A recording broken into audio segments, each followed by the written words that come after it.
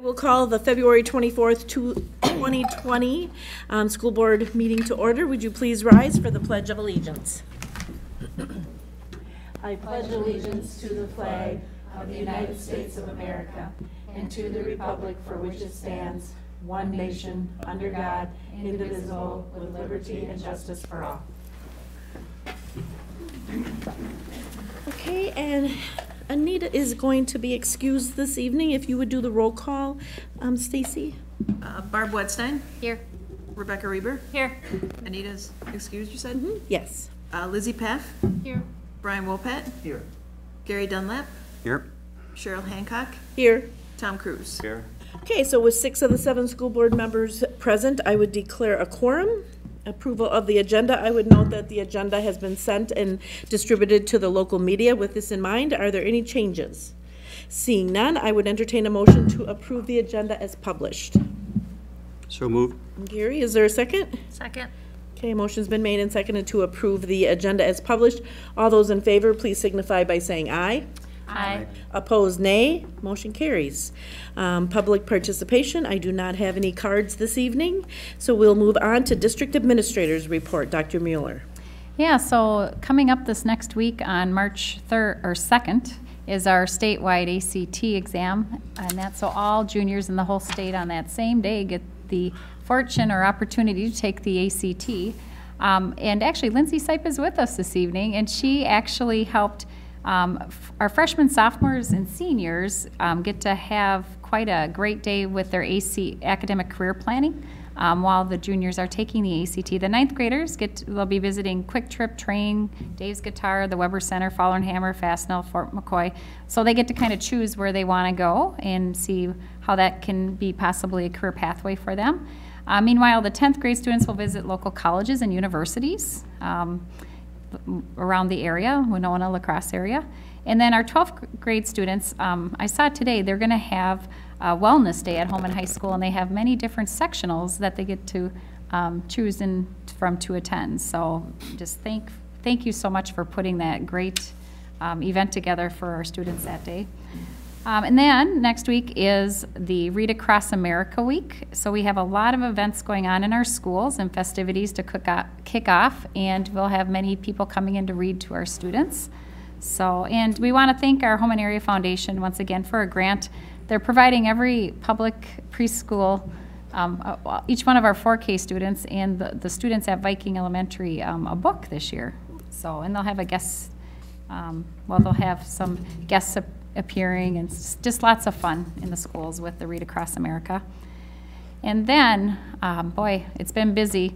Our wrestling team will advance to the state tournament. They beat Wanakee at sectionals, 55-18 is in that. It's their 4th consecutive trip to the state tournament as a team. But before that, coming up actually later this week, we have 6 individuals. Parker Cradaville, Sam Smith, Alex Pawlowski, Branson Beers, Carter Vetch, and Drake Shams all qualified for individual state tournament. So they've been doing a great job and accomplishing a lot there, and they're heading off to Madison. And meanwhile, I had the fortune to travel to Iowa this weekend with the show choir, and they got state champs, and they were against teams from Nebraska and North Dakota and South Dakota, and it was Minnesota, and they got best choreography and Best band. Yeah, best band again, and Grand champions. Yep, grand champions of the Shakes the Lakes in that. And then Mr. Shams, he got the best male vocalist again. So our students are just accomplishing amazing things and really making Holmen known, I guess you could say. So we thank them for that. Thank you for recognizing those efforts. And then moving on to recognition and thank you, National School Breakfast Week. Yeah, so for more than 30 years, the school breakfast program has contributed to the health and educational development of our state's children by making our nutrition breakfasts in our school. So we're going to celebrate that with our nutrition services staff, and we just thank them and Mike Gasper for all their efforts in providing such a great breakfast and such variety too up at the high school and middle school in the mornings. So thank you. Okay, thank you very much. So then moving on to reports and discussion, there's the RPR contract extension, Julie Holmen. Hi, good evening. Good evening. Tonight I'll be talking about an extension agreement with Kevin Malin of Malin LLC. Last April, the board approved a proposal to contract with Kevin to provide professional services related to the construction of the addition at the high school. Tonight I'm sharing with you a recommendation to extend his contract through the remodel project. The remodel is going out to bid very, very shortly, and we would like to retain Kevin through that transition from the addition project to the remodel project. So we'd like to extend that. A copy of the extension agreement was provided in your Google Drive. You'll notice that it's abbreviated because it's an extension of the original agreement. So that would be available also still in the drive from last April, I believe, March and April. So if you wanted to look at that further, to take a look at the full, it's many, many pages. So this is an extension. The cost estimate is Exhibit K within the agreement, and the costing is the same as the original on the per hour basis, with an estimate of an additional 5 hours per week for the remodel over the course of that project. We expect it to go through December, so there's a retention at the end until all the punch list is completed, and then the remaining contract would be paid out. So the estimated cost of the extension is $24,775. That includes supporting cost for an additional 6-month extension on Kevin's liability insurance, which is a requirement of the agreement. So we'd like to recommend that extension for those services through this year. Any questions on that? That will appear on the March 9th agenda. Okay? Thank you. Then recommendation related to audit services. So this is in reference to Wisconsin Statute 120.14 and Local Policy 684 regarding annual audit services. The district seeks competitive proposals for auditing services on a recurring 5-year schedule.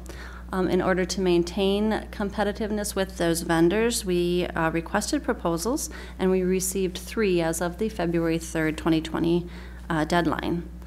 So within the proposal, we presented it similar to prior audit service proposals and common practice, where there are several criteria within the proposal, and it's not a lowest cost only basis. So the criteria have been shared with you in the issue paper, and they include things like the qualifications of the staff, supervision, size and structure of the firm, same type audits under consideration, similar entities size-wise, and then there is also a cost component. So it's a weighted criteria for a total of 150 points. I'd like to recommend that we award the contract for fiscal years 2020 through 24 to Hawkins Ash CPAs. They scored 102 out of 150. Johnson Block came in second with 88 points, and Ingelson with 65 points. Again, this is not a lowest cost. That is only 17% of the rating criteria. And the cost proposed by Hawkins Ash is $17,000 for the audit for the 2019-20, or the one that's we're currently in, through 2024. So ranges from $17,000 up to $20,000 in that 5th year. So I would like to recommend to the board to award fiscal years 2020 through 2024 to Hawkins Ash CPAs. And this will be on the March 9th consent as well. Any questions on that? Okay, no, thank you. Thank you. So then the Youth Risk Behavior Survey outcomes. Matt is going to present on that.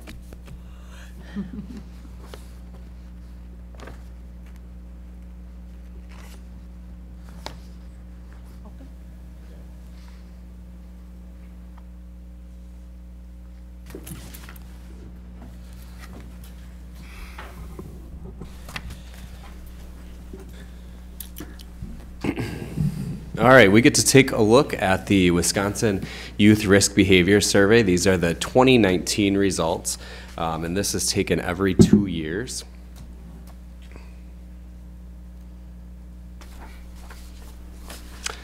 Wisconsin DPI and the Centers for Disease Control collaborate on the survey to collect the data and publish the reports. It's an anonymous survey that's taken during the school day. Child participation, student participation is voluntary. Parents are notified of that. We had students in 8th through 12th grade complete the survey. 906 of our students in 9th through 12th grade took the survey, and 263 8th graders took the survey. I mentioned it's conducted every 2 years. The window for the 18-19 school year was January 7th to March 29th. There is no way, since it's an anonymous survey, to track the data back to students or individual students, and we can make comparisons from 2017, and I will often in this presentation, from 2017 to 2019, but it's not necessarily the same cohort group. All kinds of questions are asked in various categories: motor vehicle safety, school climate, mental health and well-being, sexual behavior, tobacco use, alcohol use, drug use, technology use and online behavior, physical health and nutrition, and trauma and adversity. So it gives us a wide range of different youth behaviors and their implications for students. In the area of motor vehicle safety, and a lot of these graphs or a lot of these charts have included comparisons to La Crosse County, so you'll note that the high school students are more likely than La Crosse County high school students to wear a seatbelt always or most of the time. The question was phrased a little bit differently in 2017, but we did see a significant increase from 75% to 95% of students doing that. Now, we have some work to do with texting and driving, and Dr. Mueller and I kind of reflected that probably some adults do as well. We have 44% of our students who texted or emailed and drove within the last 30 days. School safety is an area of success for us. School safety and school climate will be the next two I highlight, but you can see that more of our students, 83% in comparison to 81% in La Crosse County, feel safe at school. And there's a significant difference between students in La Crosse County, 27% to 18% at Holmen High School, thinking that violence is a problem. Several questions aren't asked of middle schoolers, so you'll see that NA right there to indicate that.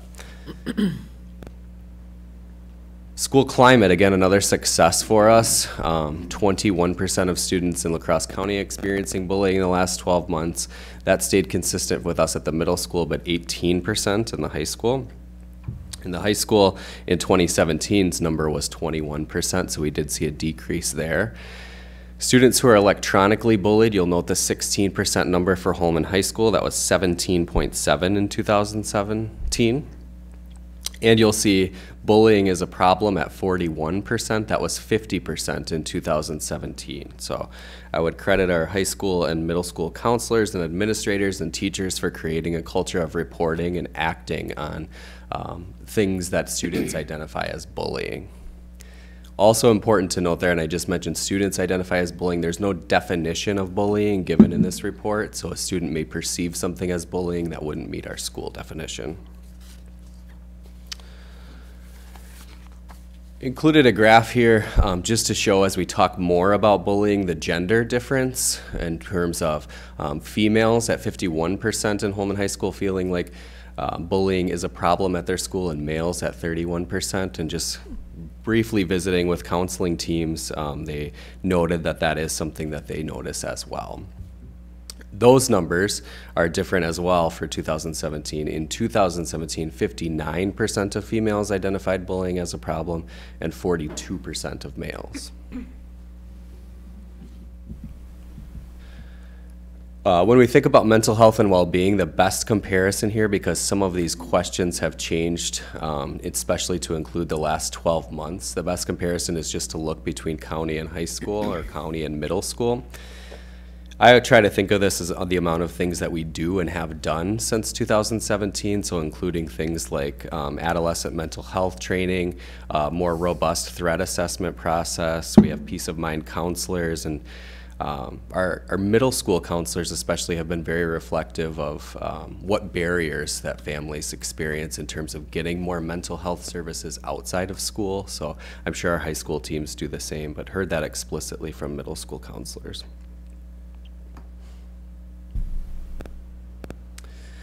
Anxiety is another interesting graph with students self-reporting anxiety, and especially in terms of the gender difference there between females and males, 62% to 33%, something that's noteworthy for us as we look at this data.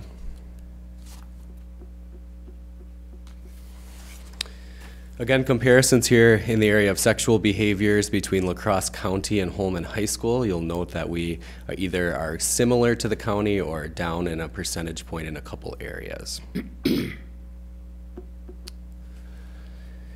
Not a lot of great comparisons, again, in the tobacco, alcohol, and drug use from 2019 to 2017 because of the times changing just a little bit. But again, those county comparisons in most categories were just a little bit below where the county averages fall.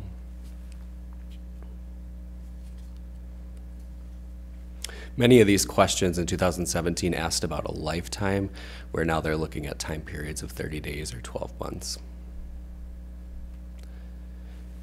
Vaping is a common topic in our high schools and middle schools, and something that we will take a look at here. Important to note, again, gender differences, not huge here. This question can also be asked and was also asked if you've ever vaped. The graph that you'll see here is about 30 days.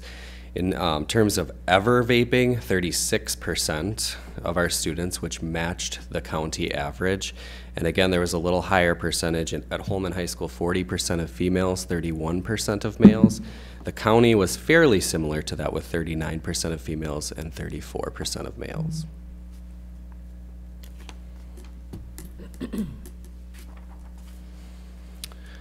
Some good comparisons as we look at screen time. I think this one's really interesting, the difference from Holmen Middle to Holmen High School in terms of screen time.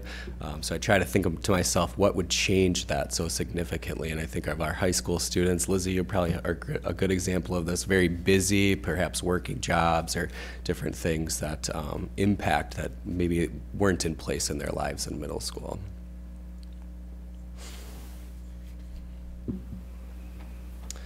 And screen time and sleep are connected too, so you'll note the difference from middle school to high school there. And just a couple other things we have in place. I think of our food pantry programs that help this bottom number here. And we'll see a little decrease from the county average in terms of students experiencing hunger. The middle question, the lived in 4 or more residents, is that just ever, lifetime? That's a lifetime question, yep.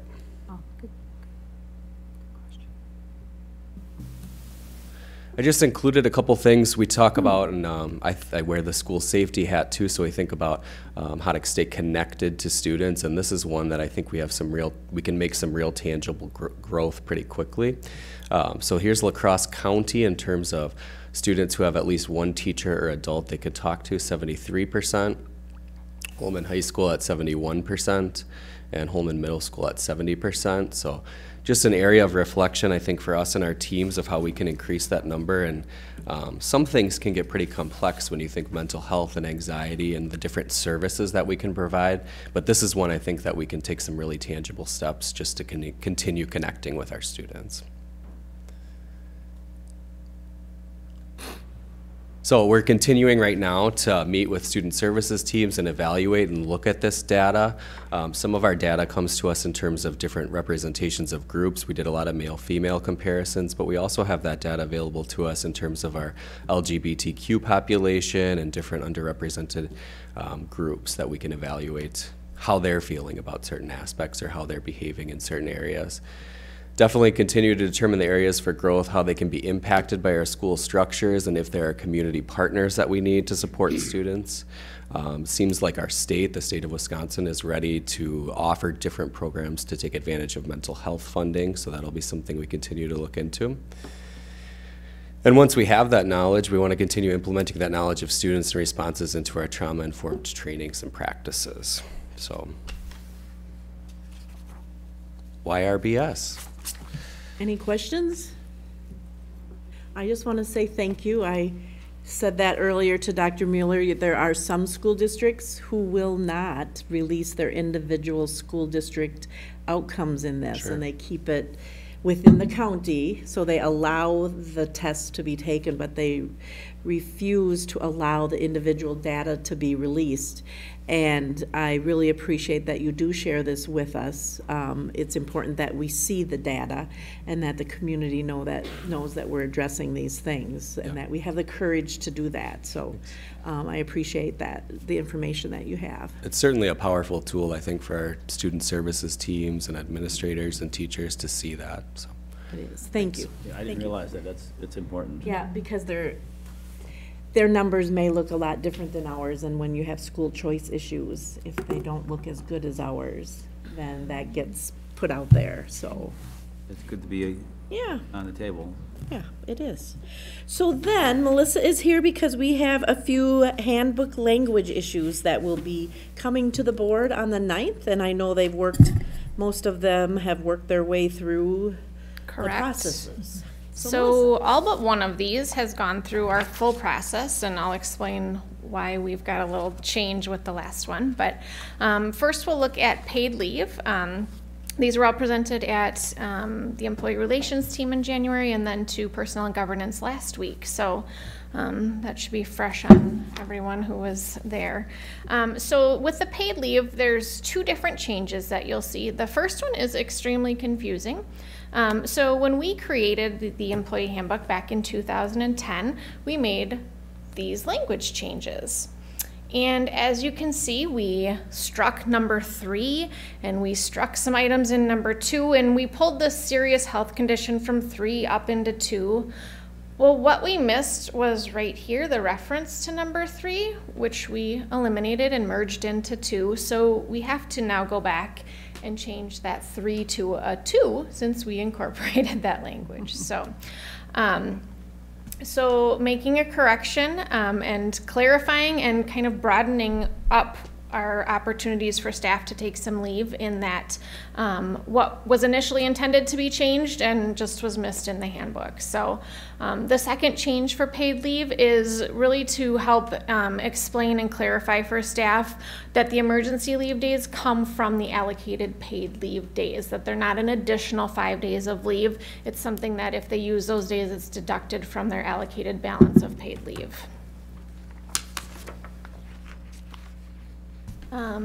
Moving on, the second item is extra duty pay. So this, again, not something new, but something that we already pay for. So, and just adding reference to these extra duty assignments that we currently have and have been paying for, we're just not reflecting them in the handbook. So someone who keeps books and someone who does press box PA are paid accordingly in that schedule. So just reflecting that.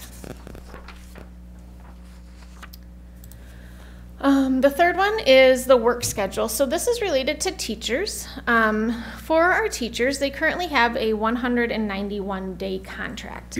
That one extra day that we have is a flexible staff development day for them.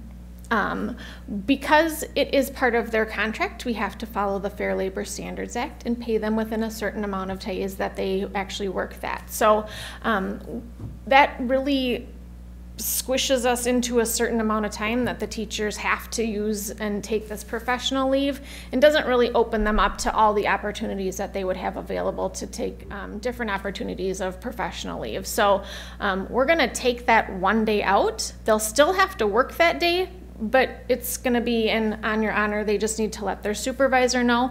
But it will allow them anywhere from July 1 to June 30th to use their professional leave, so or take this professional day. So they could take a seminar in the summer when they're not working, or it could be something, maybe there's something on one of our off days that we don't have school that they want to take that, and right now they're really restricted when they can use that day. So the other change in this specific section is in reference to the makeup of a weather day. Right now, the language says that we have to make a third or more inclement weather day up at the end of the school year. So our recommendation is to change that language to say at the discretion of the district administrator, just to give us flexibility, so it's not that we have to specifically go and extend the school year. There might be opportunities then that opens up for us to think outside the box and make those up differently. So. And then the last item, this has gone to Personnel and Governance. The formal changes you see in front of you have not gone to the Employee Relations team. However, the concept has gone to them. And they said, move forward so we can keep going through with this. We kind of skipped ahead because there's things that need to happen right now that if we didn't bring it to the board at this point, it wouldn't be able to happen next school year. So there's lots of changes you see in here, and the concept of them is adding year-round pay for our teachers.